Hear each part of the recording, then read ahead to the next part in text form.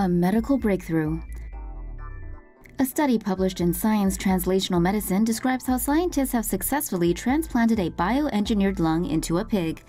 Scientists created lung scaffolds by taking a lung from a pig and bathing it in a solution of sugar and protein. This leaves a skeleton of the lungs, stripping it of all the blood and living cells. The lung scaffolds are then treated with growth factor-filled hydrogels and nanoparticles, which would prepare it to receive cells from the pig where the lung was going to be transplanted to. The cells were left in the lung scaffolds for 30 days, where it prepared a brand new lung. The researchers noticed the pigs that received the bioengineered lungs managed to grow blood vessel networks in 2 weeks. Researchers involved in the project said the same process could be used for human transplants 5 to 10 years from now. This successful operation means organ donor shortages could become a thing of the past. More medical-related stories. Limitless blood supply is not too far off. It's taken nearly 2 decades, but scientists may finally have the recipe to create stem cells, that wellspring of life and holy grail of regenerative medicine. A Boston research team programmed human pluripotent stem cells to become endothelial cells, which typically line the inside of blood vessels.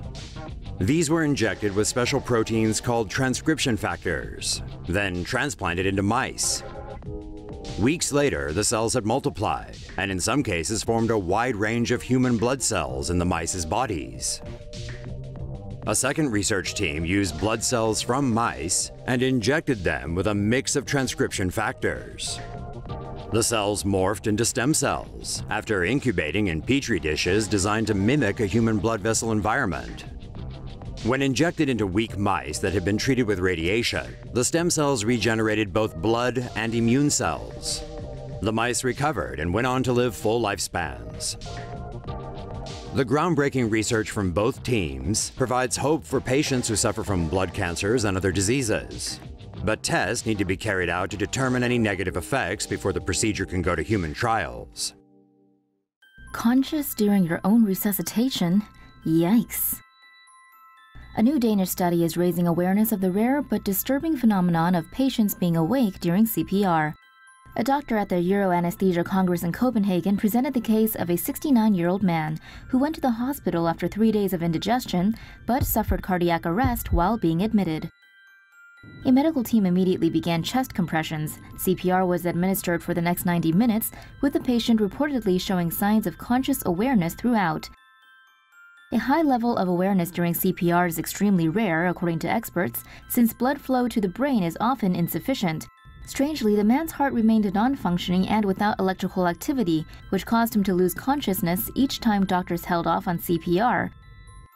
Despite being given several shots of epinephrine, his heart failed to restart on its own. The man eventually died after compressions were stopped for good. An autopsy later revealed that the patient suffered a complete aortic dissection, a lethal condition in which blood is forced between the inner and outer aorta layers. Since the decision to terminate CPR happened while the man was still conscious, it raised serious ethical questions, including the use of sedation when resuscitating patients. That poor woman. A British woman has lost nearly all of her limbs, all because of one hospital's medical blunder. On Christmas Day 2014, Magdalena Malik had to get surgery at Luton and Dunstable University Hospital after discovering she'd suffered an ectopic pregnancy. While in recovery, she developed a high fever and rashes on her legs, both classic signs of sepsis that doctors then misdiagnosed as an allergic reaction. Her condition led to kidney damage and septic shock, but while the kidneys were saved with dialysis and a transplant, her gangrenous limbs were too far gone. After waiting an agonizing 6 months, Malik's decaying legs, arms, and fingers were finally amputated. Sadly, her relationship with her partner broke down during the trying ordeal, and she has had to cope with the disability on her own, including relearning basic, everyday tasks.